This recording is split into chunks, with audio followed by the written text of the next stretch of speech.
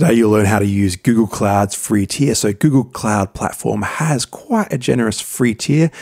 These products are always free to use. The compute engine is an E2 micro, 2 virtual CPUs and 1 GB of RAM. So this is actually quite enough to run a fairly solid little web server, which I'm going to show you how to do today. I'll show you how to install a web panel. This is Hestia control panel, really nice free control panel where you can install a lot of common web applications. WordPress, I use that a lot on the channel, but you've got Nextcloud, Laravel, Drupal, whatever you like. And this panel makes it really easy to use. So I do know that Google Cloud Platform does look quite complicated and scary to look at for the first time, but there's actually not a lot to do in here. And once you've done this, you probably never really need to use this stuff again. By the end of this tutorial, you'll have a WordPress website set up, but you'll also have this panel where you can install other stuff if you like as well. So all you have to do, head over to Google Cloud. So that's cloud.google.com/free. Go through the sign up process. Once you're through that sign up process, just head over to your console and we can go ahead and build this thing.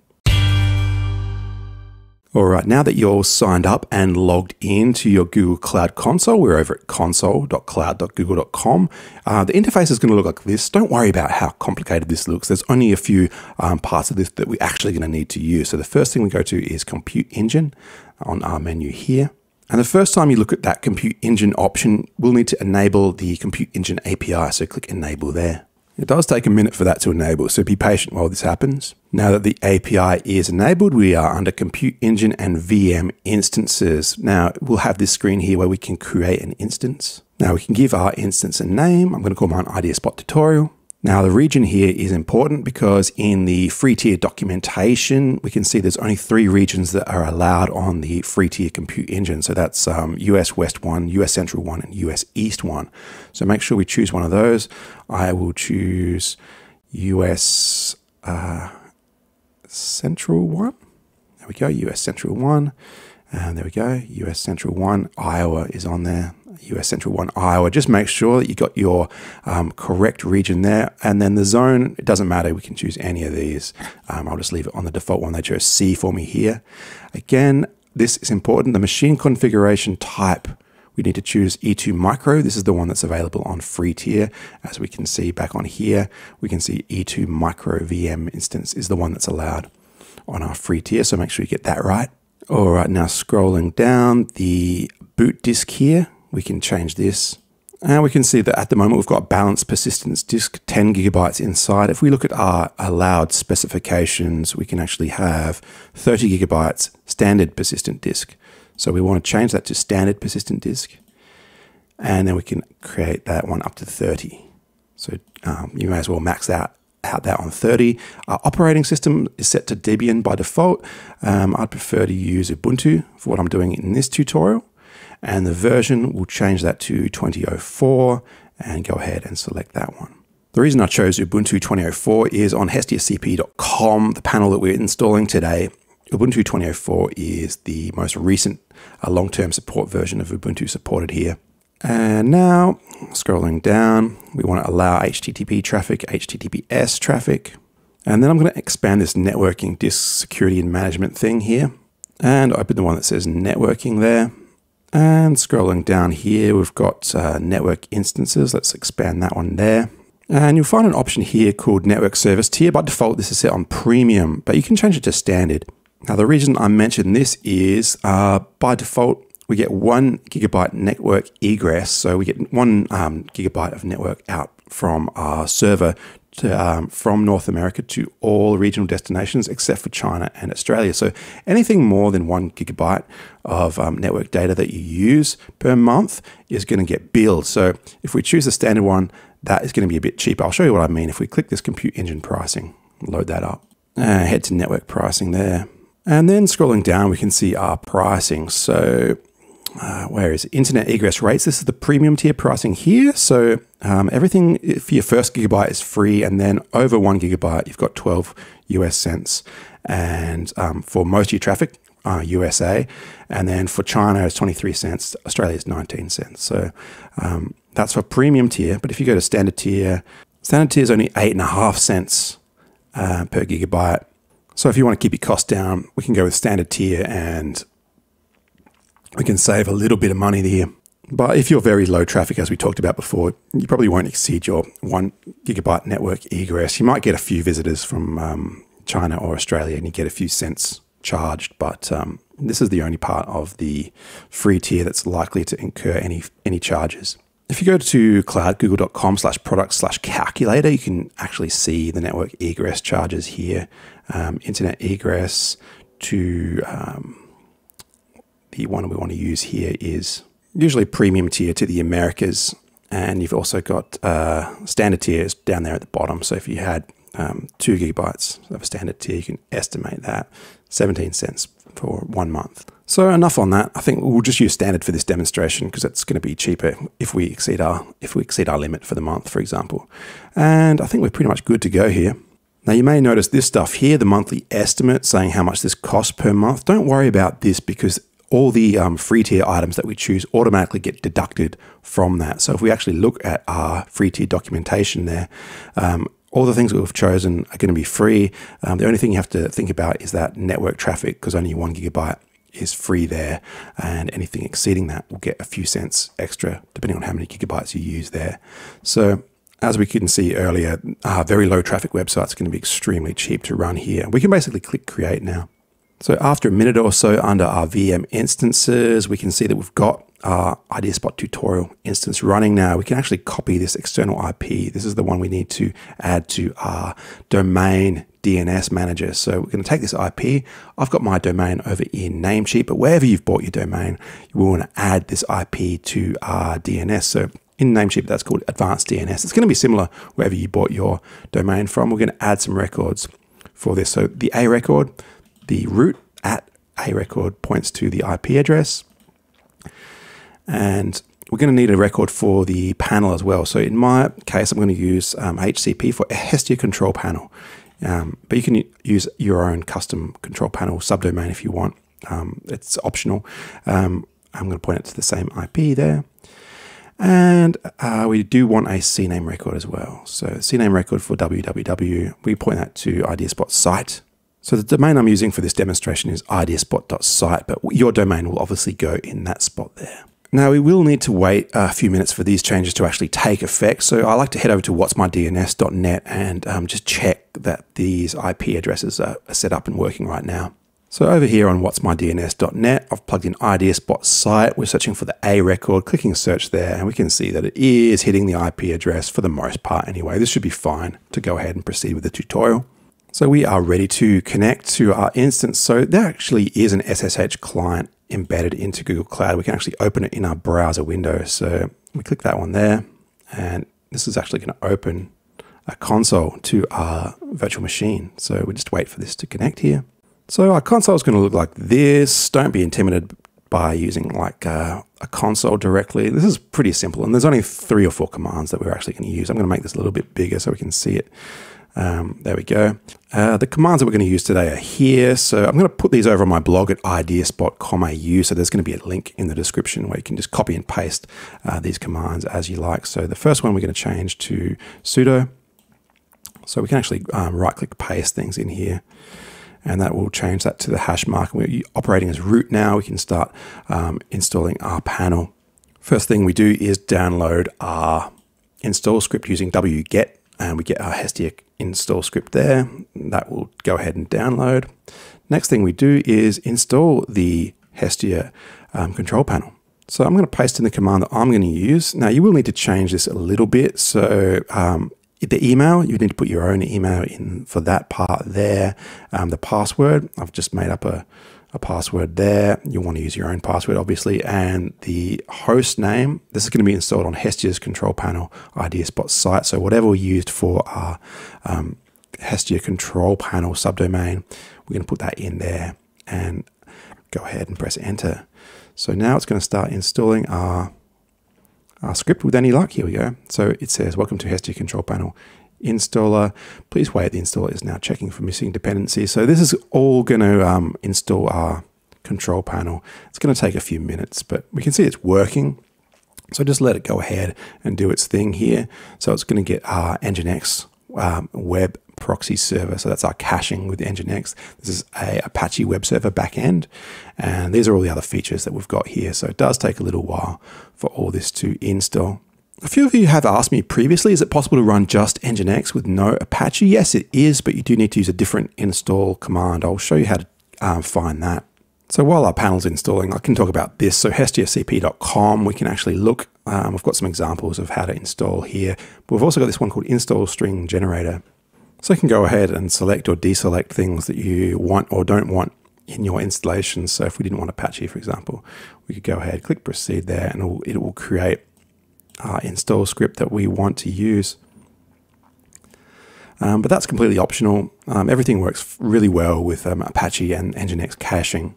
And so what we used today was actually the recommended documentation defaults here is what we basically used when we set this up.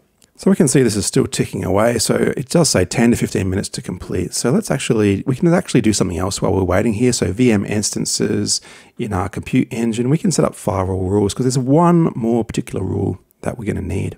So we need to create port 8083 for using the control panel itself. So create a firewall rule there. And let's just call it Hestia so we can remember what that's for.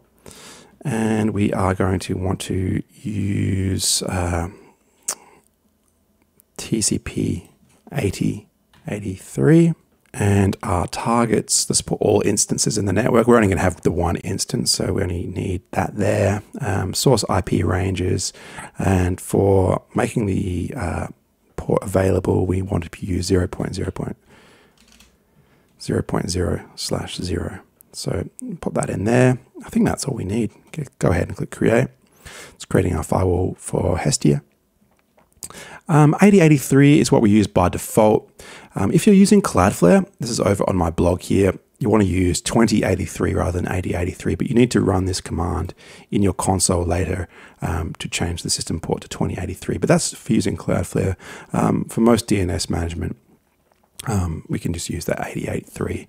But I know a lot of you like to use Cloudflare, so just be mindful of that when you're using Cloudflare. Obviously, I have done a full tutorial where I have installed Hestia with Cloudflare, so I'll link that in the description as well. But anyway, we can see back on our firewall here, we've got our new rule in there. Hestia allows port 8083 on TCP. So that looks all good. But I think that's basically all we need. We just need to come back in 10 to 15 minutes when this is finished installing. So just go ahead and wait. All right, so that is all done. Now we can go ahead and type reboot, and we can come back in a couple of minutes after this has rebooted. It's worth noting that this definitely took a bit longer than 10 or 15 minutes. I think the drive that they've given us on this free tier probably isn't as fast as typical drives. So just be aware of that as well. But that pretty much wraps this up. So our instance is working here. I mean, if you mess anything up or you want to try something different, you can go in there and you can delete the instance and you can make new instances again, set the firewall rules there. All that's pretty straightforward. So from now, if we actually head over to HCP IDSbot site on port 8083, so that's :8083, we can actually get to our login screen. We can go ahead and log in to Hestia Control Panel and set up websites or other applications. All right, so to log in here, our username is going to be admin, and we click next there. And then our password is going to be the password that we chose during the install command. So that I put mine in there, but you'll need to keep an eye on whatever you used to install Hestia, but that password goes in and then we can go ahead and log in. So now we are in our Hestia control panel. So from here, we can control our web server, obviously. So the most important thing is web. We can install websites, web applications and things. We can look at our files in our file manager. We can do backups. But let's go ahead and start doing a website. I'll show you how that works. So we can see we've already got one here. That's our control panel. Is all set up already, but let's add a web domain here. And it says we're going to strongly advise to add a standard user before we add web domain. So let's just add a standard user as well. So let's call this one Alex, and just fill that out with username, name, email, and password there. And then we can go ahead and click save. The rest of that can be default. And we've got our success message there. We can actually log in as our new user with that link there. And that will automatically log us in. So now we can see we're logged in. I'm logged in as Alex now rather than admin. We can start adding our web domain. So here we can go ahead and put our domain in. I'm using HestiaCP site to do this. And we pretty much just leave these as is and go ahead and click save. And there's our success message. We can go back to our web icon there and we can see that we've got HestiaCP site is now installed. So we can go to that pencil icon. We can see its details. From here, we can actually add SSL for the domain. We can use a Let's Encrypt certificate to do that.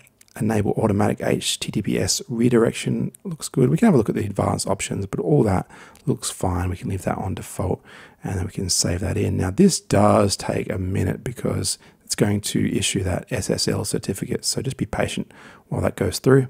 All right, so that looks all good. Now if we head to our website, HestiaCP site, we can see that we've got our landing pages set up here with our SSL padlock working. So that looks all good. We can actually go to our quick install app installer here. And this is a really nice feature in Hestia's control panel because we can install all the common content management systems and applications. I really like Nextcloud and WordPress, obviously. So I'm going to install WordPress on this one, but there's a few nice choices here. We go ahead and fill this out. So this is just the site name, the username, email, and a password there. Go ahead and install that one. So that was actually pretty quick to install. If we reload this page, we should see our standard blank WordPress site here. We can actually log into our admin panel. So I'm just going to put /wp-admin here, and we can log in with the credentials that we just used. So just fill those in there and go ahead and log in. And looks all good. We are in WordPress. So from here, you can go ahead and go to Appearance and Theme, start building a site. You can install a migration plugin and import an existing site, but all pretty straightforward if you've ever used this before. And if not, there's plenty of tutorials on the channel on how to use WordPress. I won't cover that in this video. The other thing that I'll mention is Google is not allowing this to be used as a mail server. Port 25 is blocked, but there is a workaround that I have done. So if you do want to set up mail on here, go to my previous video because I have done a setup tutorial. You just skip to the mailbox setup in that video here. I'll link that in the description as well. But basically, I'll show you how to link it up with a service like Sendinblue or MailJet. Both of these have free tier SMTP services, so you can actually send I think about 300 emails a day on this one, I think 200 on the other one, which is fine for this kind of scale of project, and that will work around Google not allowing this to be used as a mail server. They obviously don't want the free tier service to be used for spamming, so that's unfortunate, but if you want to do that, you can work around it using the method I've shown previously. In terms of performance, I've just gone ahead and installed my usual favorite Cadence starter template site here, run that through Google PageSpeed Insights. It's getting a 90, which is solid. It's not as good as other services that I've tried, obviously, but I mean, for free, I guess it's not too bad. The other thing I did was install the WP Performance Tester plugin and ran that through, and we can see that it's about the same as industry average. So that benchmark ran in 2.4 seconds. Industry average is 2.3. So pretty standard there. This is pretty similar to what you'd get with your typical budget shared hosting. So it'll be okay for basic sort of projects, but it's nothing to really write home about. So in conclusion, I think Google Cloud is definitely not quite as good as the Oracle Cloud free tier. So definitely try the Oracle. If you can't get Oracle working, or if you can't get access, I know a few of you couldn't get access to Oracle Cloud free tier, you can try the Google Cloud free tier. The other thing I quite liked was this one on X10 hosting. I thought this was even easier, and the performance on here was very, very good as well. So try that one out as well as an alternative. But I mean, this Google one wasn't too bad. The one thing I really didn't appreciate was this quite relatively low 1 GB network egress. And it excludes China and Australia. So it will accumulate a few cents worth of data if traffic is going out to China or Australia from your project. So I didn't really like that, even though the pricing is still pretty affordable, like we saw earlier. There's lots of cases of people running their website or application just for $2 or $3 or $4 per entire year using this. So it's still obviously great value, but I don't think you can say it's completely free because of that issue. And but anyway, try it out, because you will notice that in your header there, you've got 90 days of actual credit. So you can actually monitor how much credit your project is actually using in reality. So you can check it for 90 days and then go ahead and go ahead and delete the instance after that if you're not keen on using it further. But it's worth learning Google Cloud Platform anyway if you're interested, because just a cool thing to try out. It's very complicated, obviously, but just another skill set you can add to your collection. But I think that pretty much wraps it up. Let me know if you enjoyed the video or if you have any questions in the comments there. But thanks for watching. I'll see you next time.